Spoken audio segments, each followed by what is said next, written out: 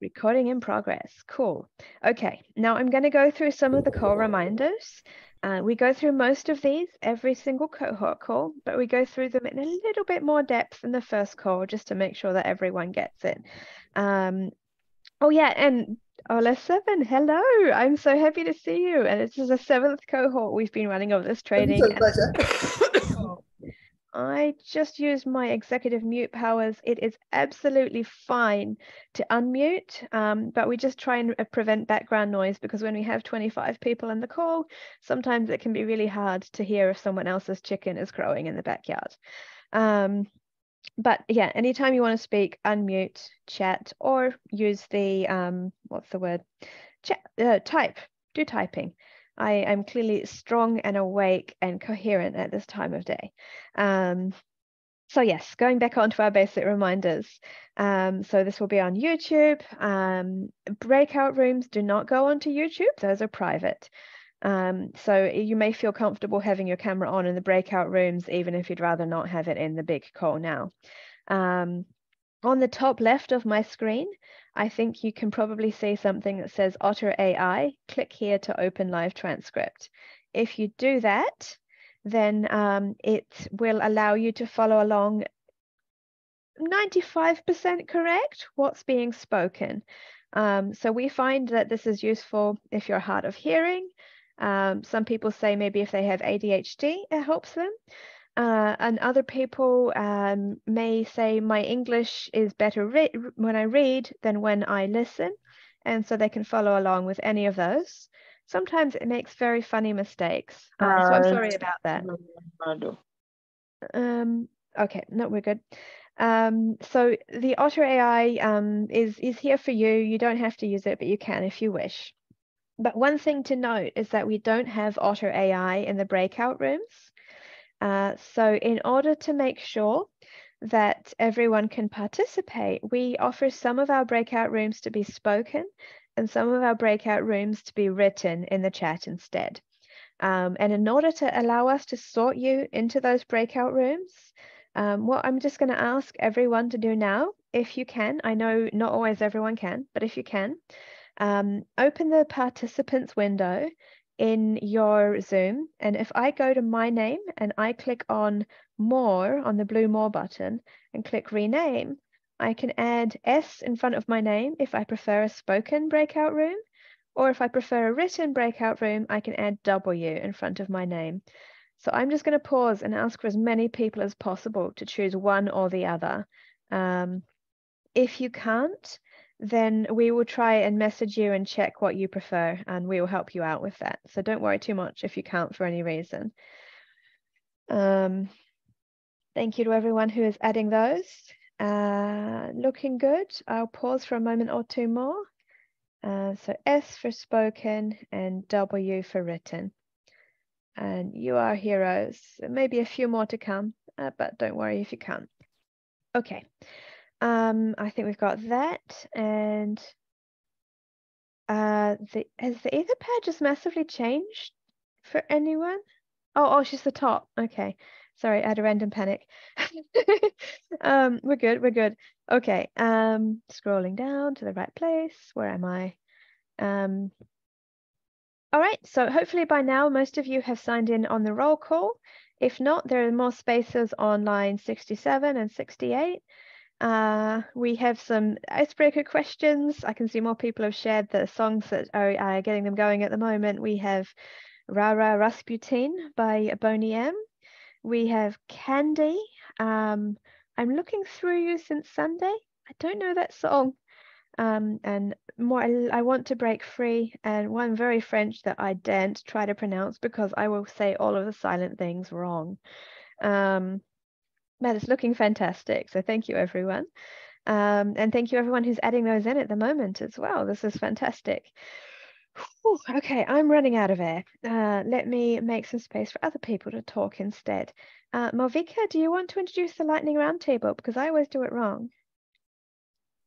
I can totally do that. Hi, everyone. I'm Malvika Sharan, and I would like to hear who you all are. So there are two options, of course. If you're mic is not working, if internet is bad, if you feel most comfortable, please use your chat to introduce yourself. But what we will be doing is going through each person, and we would give artificial cookies for everyone who'll keep it short. So tell us your name, where you're joining from, your project name, and your recent hobby. So I'm going to demo that, and please do keep track of it. I'm Malvika Sharan. I'm joining from London. My project is Open Life Science, and my most recent hobby is to go to places in London that I haven't seen. And I'll pass the mic to Melly. Hi, everyone. Well, I'm Melly. I am located in São Paulo, Brazil. I am actually a mentor for the folks that work at the project La Conga Physics.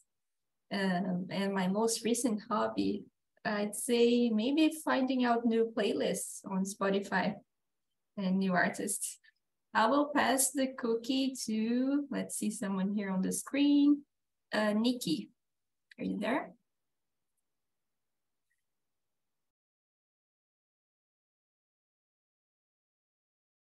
Nikki was in written mode. So here in the chat, it says Nikki London, project extensible notebook for open science on specimens. Hobby cooking.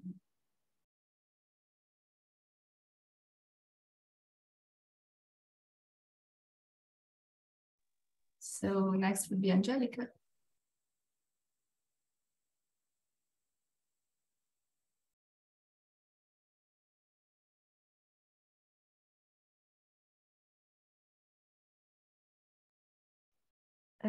Angelica, we either can't hear you or maybe you're typing. We will circle back to you, don't worry. And please, if you are typing, just put it in the, what's the word?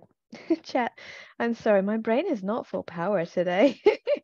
So next is it Julienne?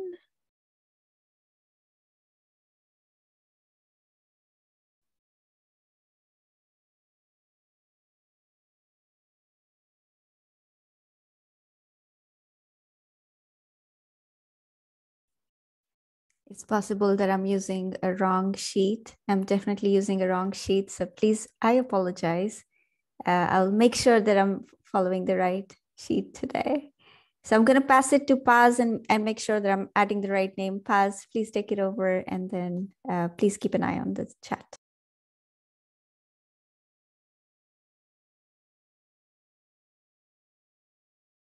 Sorry, I got distracted with one of the messages. Paz, my project is OLS.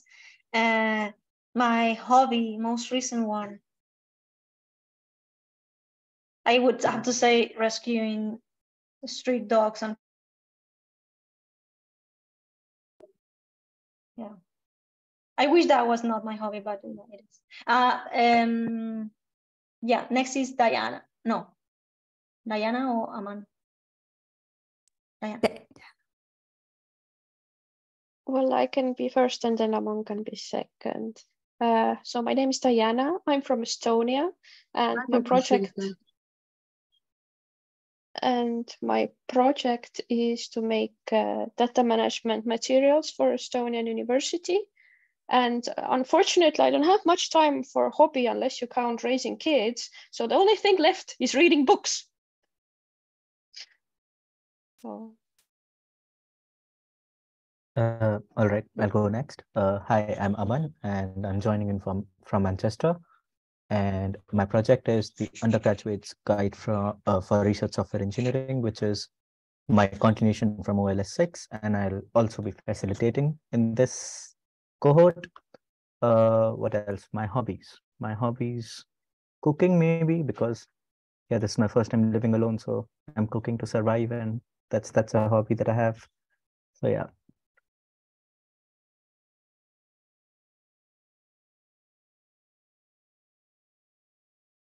Next is Nikki, I think. Ide. Oh. Okay, Ide. thank you. Hi, everyone. I'm Ida. I'm joining from Argentina, and I'm with Jessie and Patri in mapping open science communities, organizations, and events in Latin America. And my hobbies are cooking and gardening, and I think that's it. And the next one, I got lost. Jessica? Yeah, Jessie. Thanks. My name is Jessie or Jessica, and I'm also from Argentina. And as Irene mentioned, we're together with Patricia and mapping open science communities and organizations and events that take place in Latin America. And I'm not sure if it constitutes a hobby. I'm starting to cook because I need to eat better. So I'm not having fun doing it, but so the next would be Danny, right?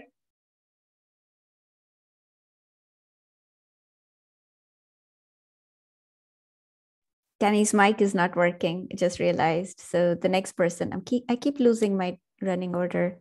Aditi, then Jennifer, then Aswati. Hi everyone, my name is Aditi. I'm joining here from Exeter, UK, and my project is on creating an open science platform for humanities and computational social science. And my hobbies, I actually have a lot of hobbies. It's basically like I like to do whatever catches my fancy. And also one of my hobbies is doing absolutely nothing. So I don't know if it makes sense at all, but yeah. So the next one, I think, is Jennifer, is it? Yeah. Yeah. Hi, Jennifer Miller here, North Carolina in the United States. And I'm on the Translate Science project. A hobby I've been trying recently is called visible mending, where you mend clothes, but in a way that it's visible that you mended them.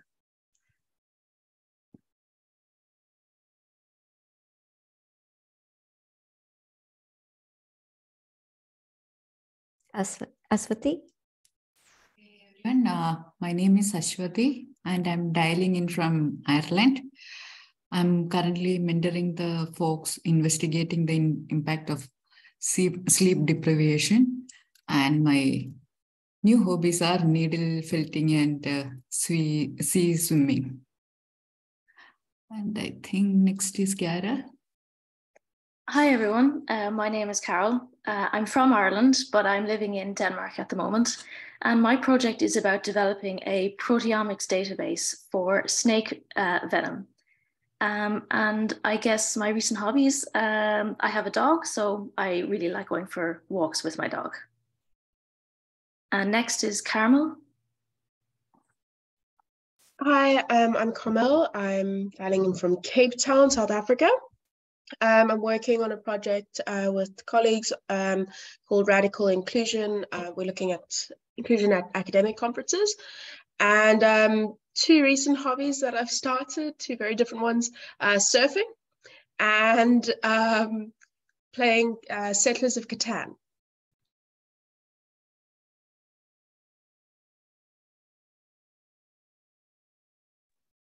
Ariana, Shivan, and Petra. Hi, I am Mariana. I am from Rio de Janeiro, Brazil, even if I am Italian originally. Our project is called Closer to the Sky. I'm doing it also with Claudia, who is connected now. And I think one of my recent hobbies is drinking tea.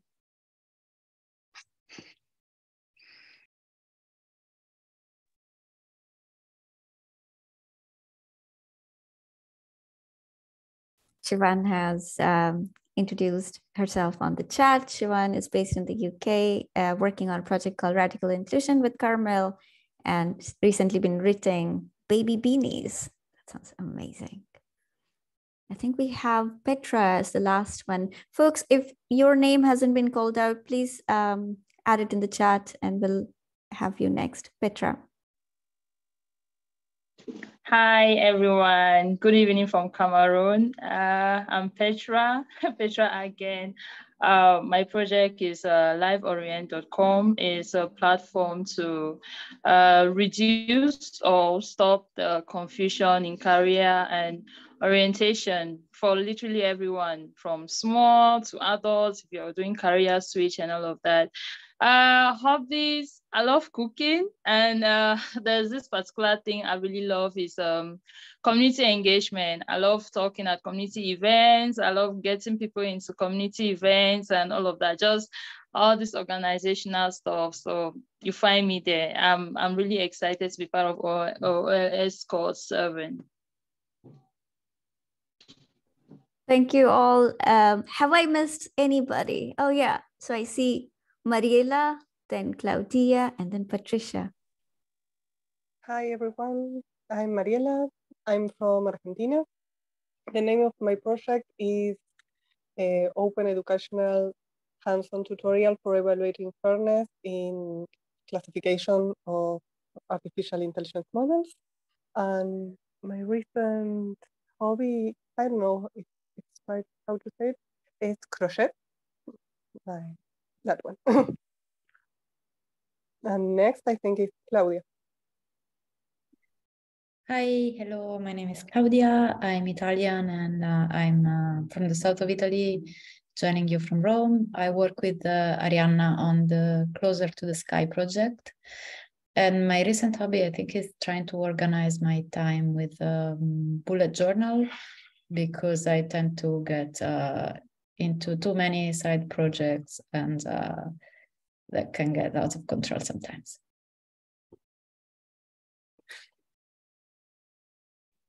And we have last Patricia. Oh, Patricia has bad signal. Patricia, please use chat to introduce yourself. Thank you so much, everyone.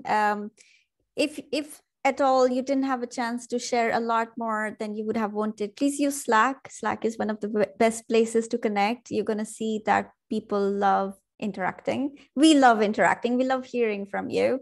And you might not have a chance all the time to speak in the main room, but we will be putting you in breakout room, and I'm going to pass it to you for the next part of this call.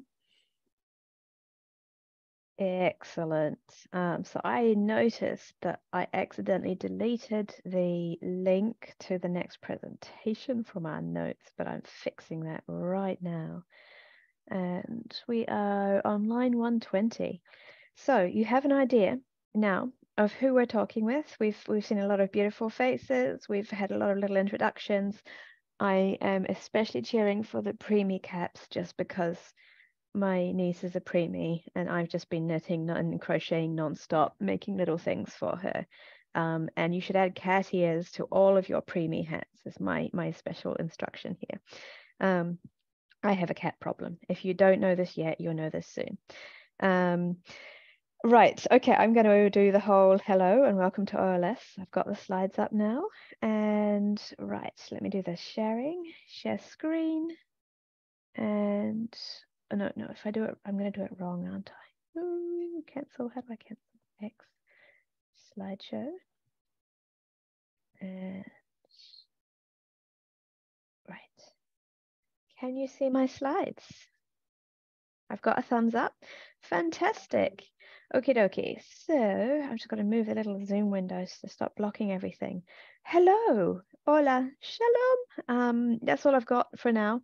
I'm sure that I hope that these represent your language. If they don't, we should add it. But you've probably figured out we're really happy to have you here with us.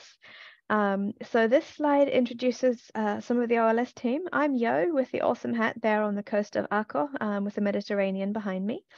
The other four people, we have Berenice Batu, Malvika Sharan, who is here, and Emit Sang, who is we're all the directors of Open Life Science, and Paz Bernaldo is one of the OLS community members. One moment, I have had a family member arrive.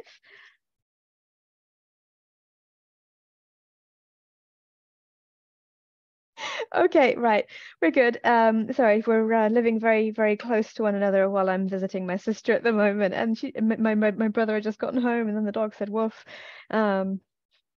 Okay, right, where was I? Yes, and Paz is one of the OLS staff members. We actually have grown by the team and are working on a contract right now.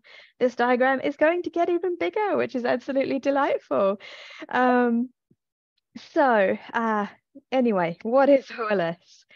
One of the simplest ways to put it is that we believe that research, I said science, but really research, should be shared with people. Like, that's the point of doing it, right? We need to make sure that other people can use it, reuse it, and help each other build on each other's shoulders and make it freely available.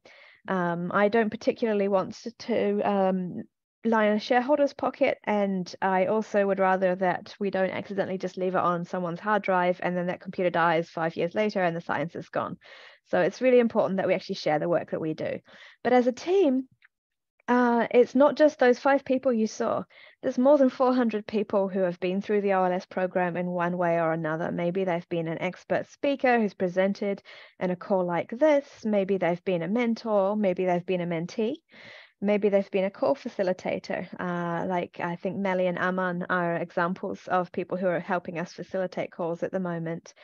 Maybe you've been many of the above, and we would not be anywhere without the beautiful team of people that has helped us get where we are and is helping us continue to wherever it is that we're going, which I am sure is somewhere awesome. And we're really happy that we've added your number. We're probably more like 450 now that we're adding all of you to this team. Thank you for that. We aim to help both individuals and groups to become open science ambassadors. What we mean by this is we're looking for a multiplier effect. So maybe you are learning a bit about ways to make your research open today, but next week you might be sharing it with someone else. So it's not just about skills that you apply to your own work, but a way of living that actually you can help other people do as well. And we have to share. We believe that's the only way science will advance, if we can prevent from reinventing the wheel over and over by not sharing. Interesting. I am not speaking in French, and I'm curious what just happened there. I don't know if anyone else got the pop-up saying that a participant has just set the speaking language to French, but my French is, I don't even know how to say bad in French, or I would have tried it. In science, people are often afraid about sharing their work. Maybe, they're worried they're going to get scooped, that someone else will say, haha, I take this and now this is my work, or they publish it just before you. Or a very, very human fear. What if someone says my work is wrong? It's terrifying when you put yourself out there, but we try and build ways to make it so that you don't have to suffer and feel vulnerable and struggle with it. And we look at pathways to make it accessible, to make it easy for other people to contribute to what you're doing, or for you to contribute to what other people are doing. Because we don't want people to feel vulnerable as scientists, as researchers, as scholars. So together we go through a lot of different concepts and ways to do that, to practice open research behaviors. And the reason that we say when you apply that you have to have a project is because we want you to have something to apply it to. It sticks a lot better if you practice it rather than just learning it and then you forget. And the example I always use here is that I have trained about 4 or 5 times as a first aider. But very rarely would anyone have blood come out of them straight after I did my training, and then I have to requalify in 2 or 3 years because I've never practiced it and I don't necessarily remember it all that well. So by being able to apply this to the projects that you're working on, we hope that it's going to glue into the brains and into your day-to-day life just a little bit better. So we have a combination of hands-on practice, the cohort-based training, which we have today, as well as the one-on-one mentoring, which just sort of helps glue those two together. So you might learn something in a cohort call one day, and then you might want to speak to your mentor and say, but I don't see how this works for my project, which is fine. We don't expect everything to be one size fits all. And maybe they can help you, or maybe they'll say, yeah, I agree. Maybe this is one that you don't need to do. Or maybe they'll say, actually, why don't you try this? So the one-on-one mentoring tends to be quite nice, quite helpful, because it's someone who's not your boss, they're not your supervisor, they're just there to help and to be a brain outside of your brain. And we will talk every now and then about Mozilla, because OLS was born from Mozilla. They have what they call an open leadership framework, which is a set of guidelines of different ways to work that help you build openly with community. So this is one of our favorite sentences. It's that open leaders design, build and empower their projects and communities for understanding, sharing, participation and inclusion. And we emphasize different parts of all of those underlined terms at various different points throughout the cohorts. So this is the framework. There's more to it than this, but this is just sort of a quick overview. So we talk about different ways to understand the work that you're doing, to share the work that you're doing, and to have people participate and feel included in your work. And then the other side of the framework, we design for it, we build for it, and then we try to empower the people who are doing it. And again, at different times, we'll highlight different parts of the boxes and say, this is the area we're covering right now. Anyway. What can open research mean? It can mean so many things. And this is a long list, but it is only a partial list. Open data. This is one where, let's say you've done an experiment in the lab. You share those results openly so that other people can reuse and interpret your work. Maybe you have open source code where maybe you're a programmer and you've been writing some really fancy stuff to model supernovas, maybe. Or maybe you don't consider yourself a coder, but you have copied and pasted some R from Stack Overflow. That can all be open. Doesn't matter what size or shape your code is. Maybe you're making physical things that you want to share the designs for so that other people can make them, and that's open source hardware. Sometimes people conflate open research with open access. And open access is the ability to get written papers or protocols. But there's a lot more to open research than just open access. But I think in OLS, we almost have the opposite problem. We sometimes forget to talk about open access within open research because it's one of the most common ones that's thought of. If you share your results early, as early as you sensibly can, that's usually a preprint. Maybe when you're reviewing those papers, you share your review openly. Maybe you train people and you make sure that your education is open or that the materials are open. Or maybe you work with people out in the field, with the public, citizen science, participatory science. There's lots of names for it, and I never find the right one. But there's lots of different ways to work with people without being inside the ivory tower. And we also talk a lot about networking. I think it's one of the more valuable things about OLS is the chance to meet with people, to talk with them, and to find different ways to collaborate and get ideas and opportunities. So that's a lot of the things that open science and open research might mean. And now another core concept of OLS, I think I'm nearly done now, so don't worry. Open by design.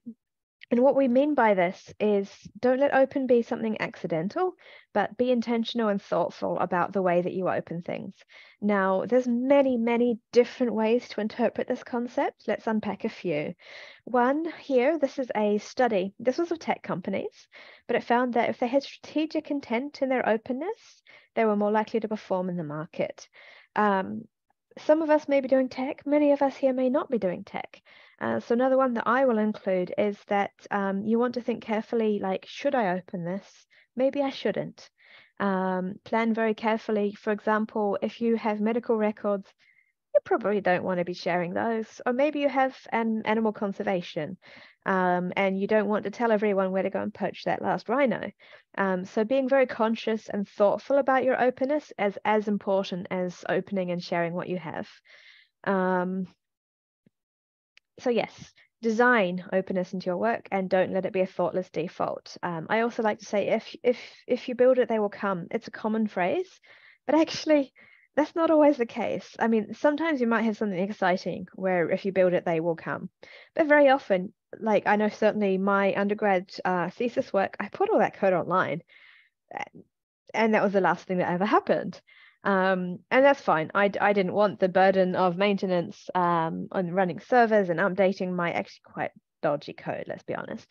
But if I had wanted anyone to come, they weren't going to be showing up. I would have had to do a lot more work and a lot more thought into how I'd get people involved in using my code and running it and updating it.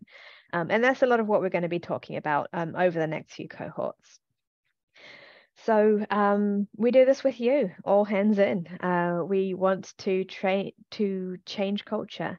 We believe that especially early career researchers, but really anyone, We have the power. The more we spread this, the more we carefully think about what we do, and we show the positive impact that it has, the faster that we can transform culture for this to be a norm, a conscious and thoughtful norm, but nevertheless a norm. And that is me. I have run out of all the air and quite honestly could use a tiny drink. So I've stopped sharing. And what is next? Oh, my Etherpad has just reloaded. Does anyone want to save me while my Etherpad is thinking? Yeah, there's a very interesting conversation happening on the Etherpad, and I think we're already moving towards like deeper, meaty conversation. And it says that if open research is more inclusive term for open science, and I'm just adding a context that a lot of humanities and social sciences researcher would not relate to science as a field that they work in. They would relate to research as a field. Nikki is asking, what is the equivalent for citizen science? Mostly because someone have commented that, citizen somehow implies to the legal citizens and nationals, and can exclude illegal immigrants or refugees. It's a very, very useful conversation. Don't know, Yo, if you have an answer, if it's something we bring back. I've just seen so many. I've seen people say that participatory research is too ivory tower, and I've seen people say citizens has. I'm just like, yep, all these terms are good. They all have flaws. If you find a perfect one, please let me know.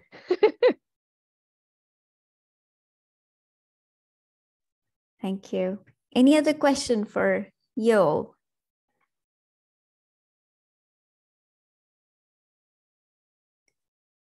No, in that case, are we going into a breakout room, and you're introducing it?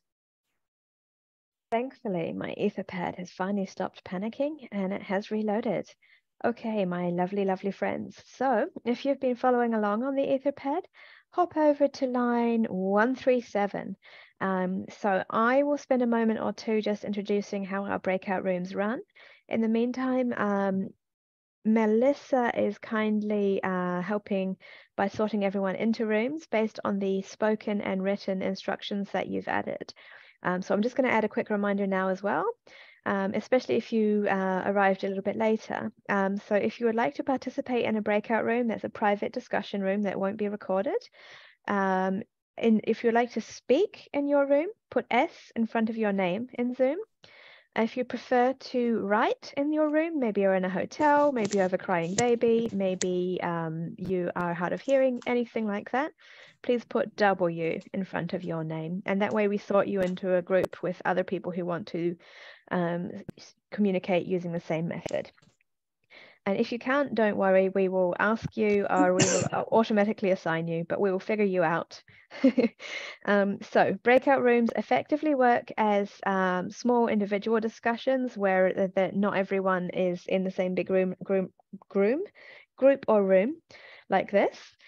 They don't have otter.ai and they won't be recorded. And we ask everyone to talk about a specific topic for a few minutes. And since the introductions that we ran earlier were very, very brief, we thought it might be nice to give you a bit of a chance for discussion, just to talk, why are you here? What are you excited about? What got you into the program? And have you ever worked openly? And has that changed how you think? So if you're looking at the Etherpad, line 154 has a few prompts. And my one tip would be don't argue with the questions. So for example, like that last one, how has working openly affected your leadership? If you haven't worked openly, maybe talk about how not working openly has affected your leadership. You figure out a way to make it work and say what challenges there might be in that. And then we also have a space for notes. So I will ask that at the start, everyone quickly nominate a note taker. You can all help out, it's nice, but it's more likely to happen if someone is nominated. So nominate a note taker, add names into the Etherpad, and maybe just add a few quick bullet points as things come up. So in terms of time, we're going to give you all about 10 minutes, and we have roughly 3 people per room. So that means that every person gets about 3 minutes to speak. Pay attention to the time. Make sure that everyone gets the chance to speak or to write. If your room is a written breakout room, you can type into the Zoom chat, or you can use the bullet points in the Etherpad to chat.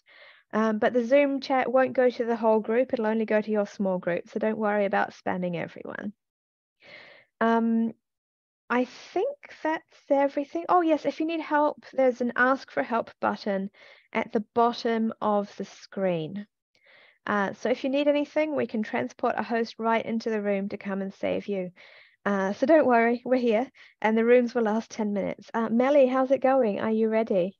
Yeah, we have 8 spoken rooms and 1 written room with 4 people, which is, I think that's fine. Some people had a preference for either one, so I just assigned them into spoken rooms. And I guess us hosts, we can also be mixed in the rooms, right? Yeah, we should always leave at least one host out to deal with latecomers, but yes. So oh, and just good, before we send everyone, just to double check, if you understood what we need to do, can I have a thumbs up? I've got lots of thumbs. Perfect. Okay, I'm not sending you just to sit alone in a room and feel lost. Fantastic. Melly, take it away. There you go. I'm gonna open the rooms right now, and there should be a window popping up in your screen saying join. So see you soon.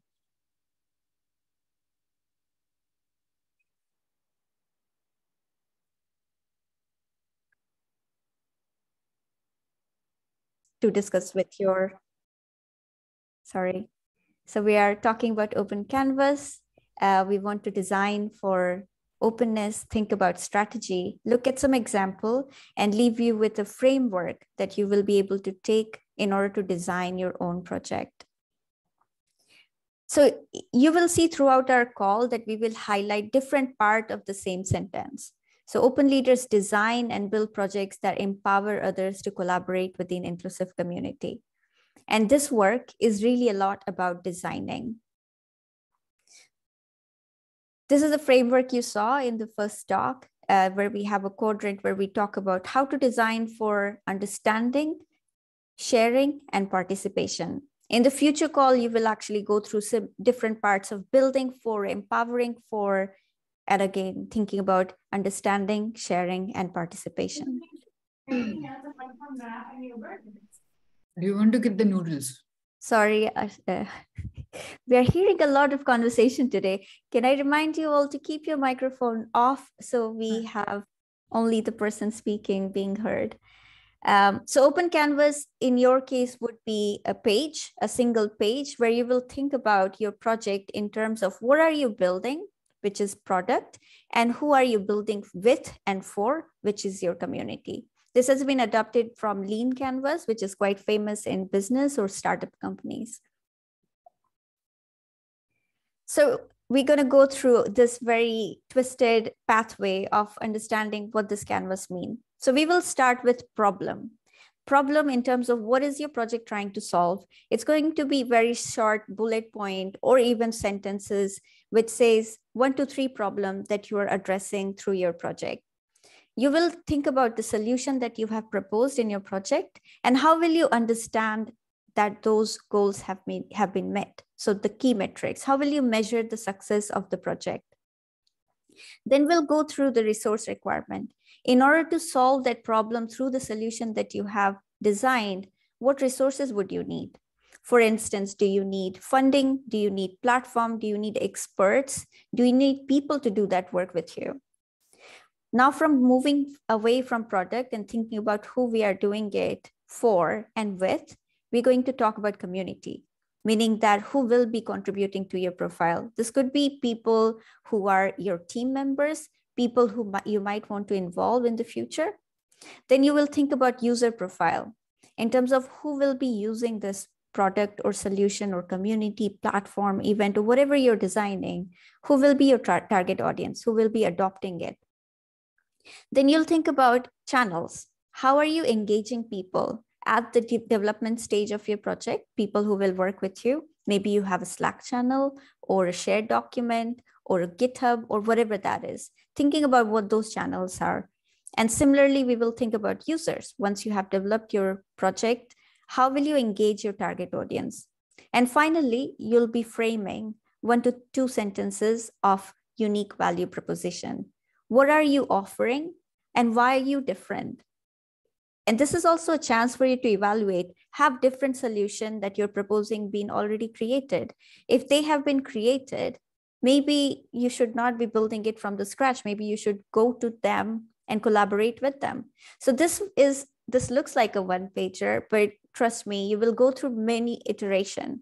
And I would invite you to share your example in the Slack channel to discuss your open canvas with others.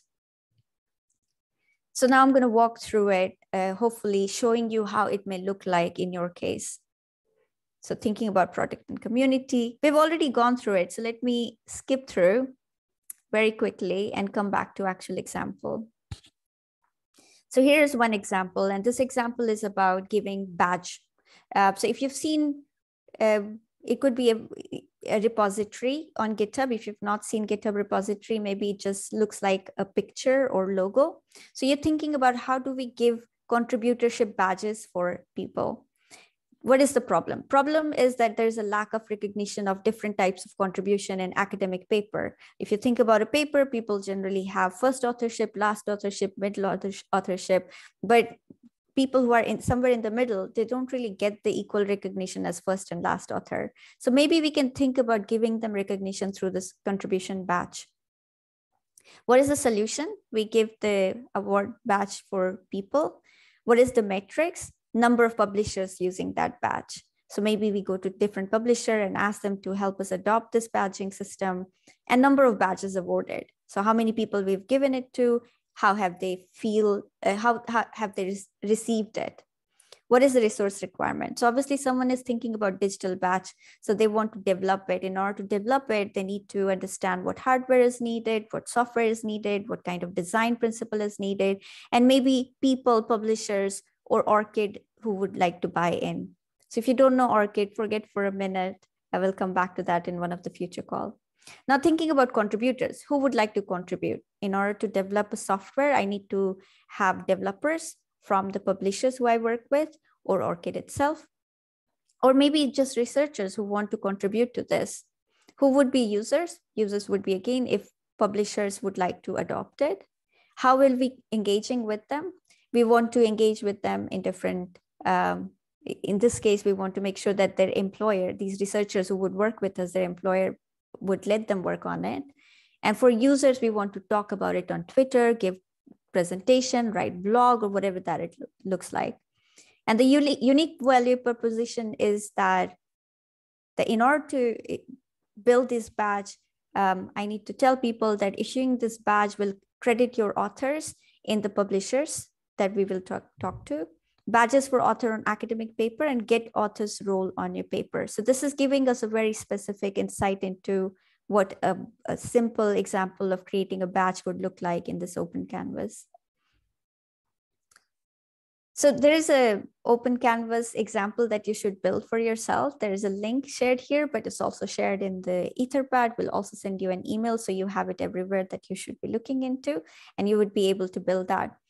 I will finish with that and make sure that this document, I'll show you very quickly. So this document has an example that you would be following. There's a different example here. This is not for you to write in. So in order to use it, you'll have to click on File, make a copy. So you will make an entire presentation copy for yourself and keep that for yourself. So be aware that this is not for you to write in. So I'm going to stop sharing.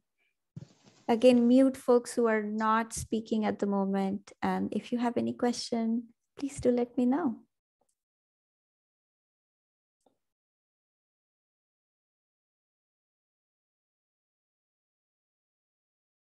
Okay, if not, then we just pass it on to Melly. Yeah, so we're heading into our second round of breakout rooms.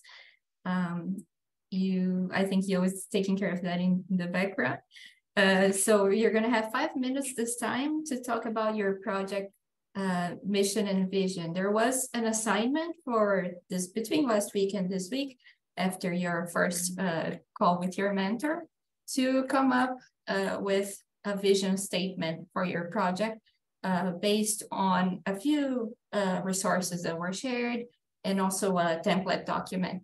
So that's the idea of the current breakout rooms that we're assigning you to articulate the big idea, vision, or dream that you would like to achieve working in open, by working open in this project that you are developing here in OLS 7.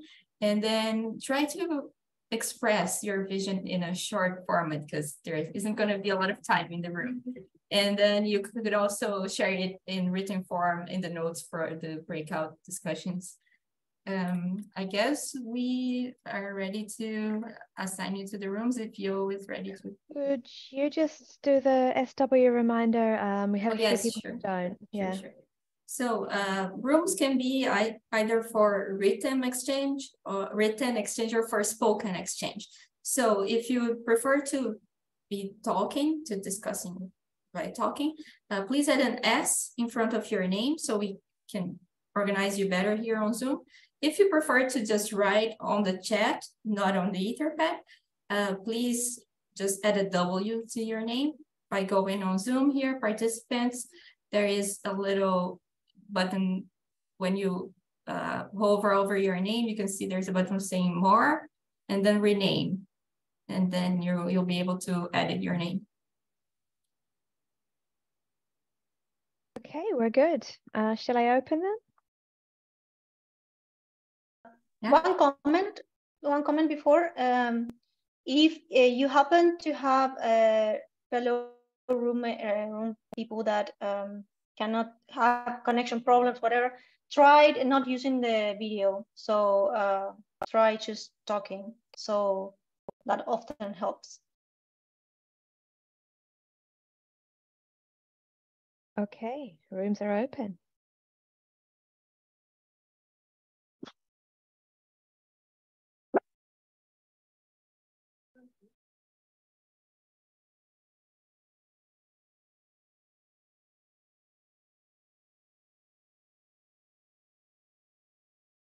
Yo, in room 1, you assign Jess to. There we go.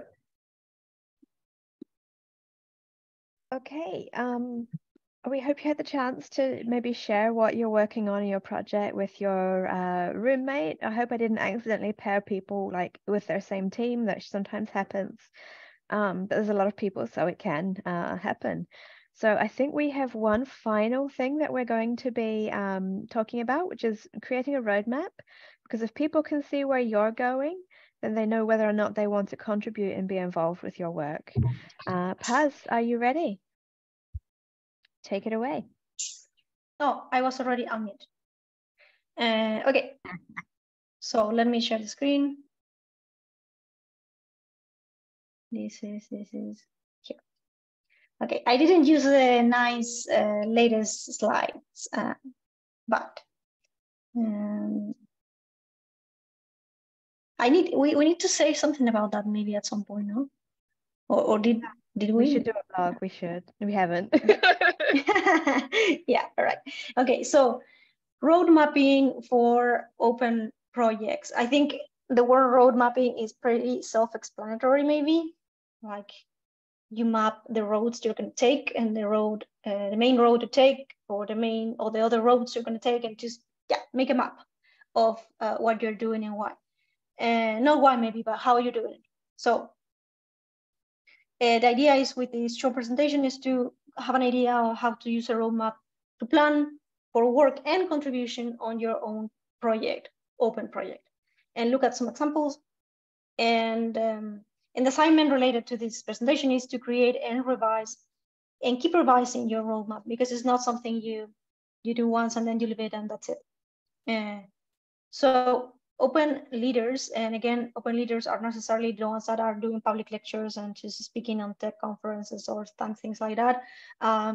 Leadership, well, as we understand it in OLS, is something that even introverted people can do, like behind the scenes, and it's about building community and that. So open leaders design and build projects that empower others to collaborate, not only to become famous or not rich, but famous. So the idea is to bring others to collaborate, and eventually also provide collaboration to other projects, and between inclusive communities.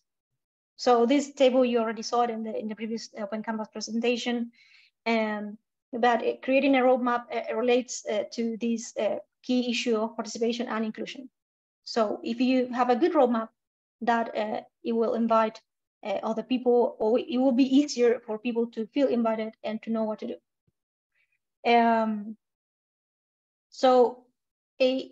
Sorry, this has some like grammar issues. This slide, I don't know why I couldn't edit it. But anyways, so a welcoming space, a welcoming project makes a good first impression. So the person who's looking at your project on GitHub or other platform knows they are in the right place, or knows if they're not in the right place. So first, good impressions. It's like the cover of a book, I guess, in a way. And again, like this welcoming project or space explains to people how they can get involved, or how you can get involved in that project in an easier, concise way. And in that sense, it lets you know what is happening now, what will happen next. So it provides kind of a clear sense of time and process. So what goes in a roadmap? First, again, like the cover of the book, a project summary and a welcome. So again, be nice to people and use welcoming words. And how to get involved. Different ways you can get involved. Often in a project, there's not only way to contribute, but many different ways to contribute. So people can choose one. And a timeline, again, it's just to know when things are happening or supposed to happen. And so in the project summary, the idea is that you welcome and you give an orientation to your visitors. System to help them understand where you are, and because sometimes they get to your roadmap, for example, in GitHub, from other weird place. So it's very important that kind of a project summary is the first thing, so they don't get lost and quickly bored and then go away. So again, like having a project summary first, and one that is well explained. And I would say, just create a project summary and give it to other people to read, not only to your project team members, but maybe to your dad or to your mom or to your siblings or whoever is not involved in the project, and see, do you understand what you're reading? Like, is it clear? If it's not, then go back and edit it or make it better. And the how to get involved part is where you explain exactly in the different ways people can contribute. So hopefully there will be things that people can right away start working on, things that they can quickly contribute to. And that is a kind of fishing people, I guess, and making them engage very quickly, so they continue coming back and contributing. And point to the documentation that they should check out. Documentation is key, so people don't make mistakes that others have made or that you have made while solving some of the issues of the project with the project. Or yeah, so documentation again is key, and they should be able to quickly and kind of easily check it out. And then the timeline, the start of the roadmap, and I feel the same. I mean, I feel like this is really the case. People really like to know what's going on. Like, people would like to know when the meeting is finishing. That people want to know how long the movie is going to be. Like, people really like, we like time frames and timelines. So provide that. So organize a task to complete your project around milestones. That is important as well. So milestones help people and yourself and your team keep hopeful and excited, I guess. So map as well what you're working on now and what you're going to be doing next. So again, like people can say, oh yeah, I cannot work on this now, but I can do it next week or next month. And yeah, provide a structure in that way. Not everyone is very structured, but most people like that. And about the milestones, milestones are significant turning points or events that will help move the project forward. I don't know, like for example, you completed this or that task, or you involve X number of people, or you interviewed, or you sent X number of surveys, something like that, or something completely different. But decide with your team, or what are those milestones and why they are important. And don't put that many. So it's not, don't come up with a list of 20 maybe, because that would be maybe too much.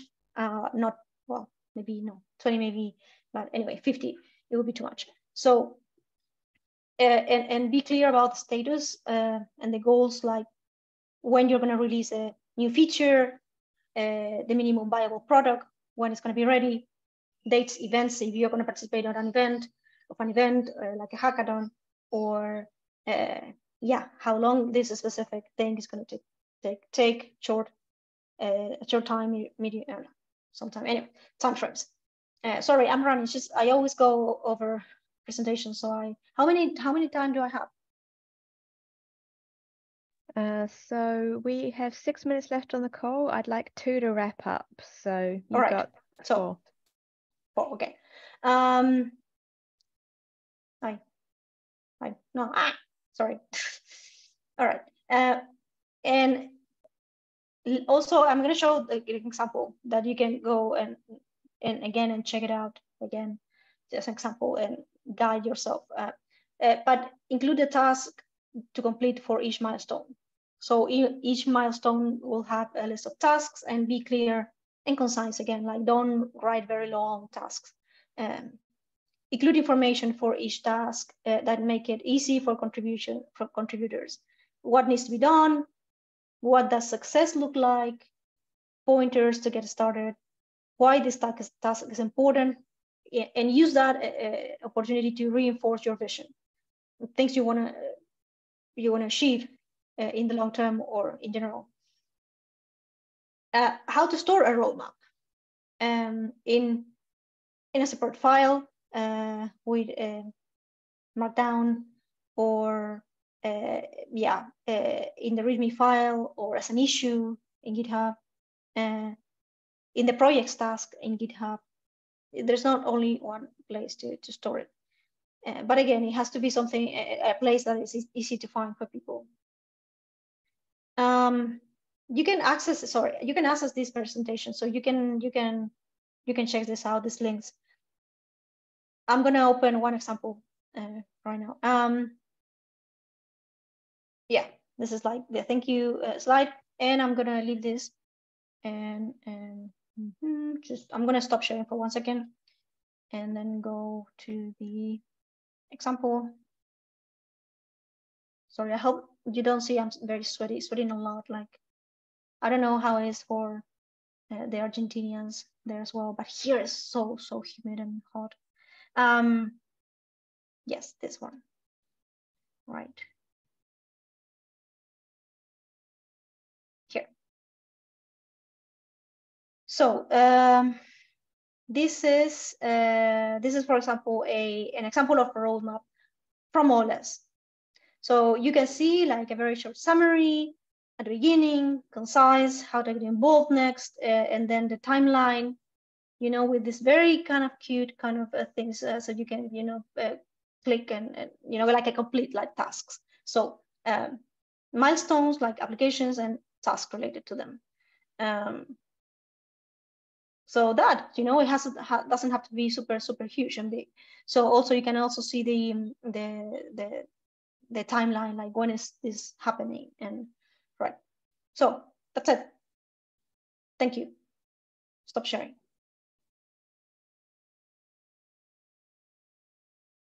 Thank you, Paz.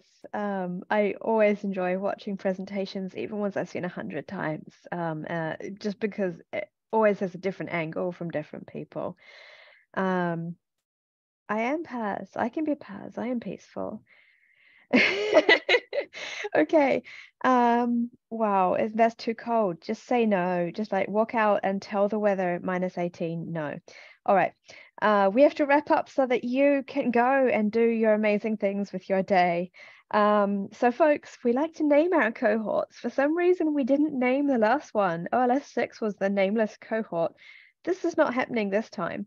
Think of some beautiful words, names that you might want. In the past, we've had open seeds. We've had hope. We've had the masked cohort. Can you guess when that one was? And then we've had, I want to say discovery, but it's not that. Perseverance. There we go. The Mars rover. We've had so many beautiful cohort names.